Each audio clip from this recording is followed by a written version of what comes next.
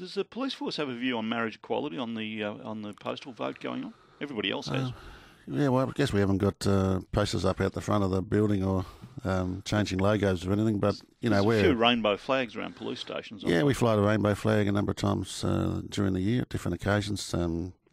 But we got a lot of officers who identify as LGTBI officers, and we're largely supportive of them having the same rights as everyone else. And we've been something we think probably should have happened a while ago. We're still debating, really.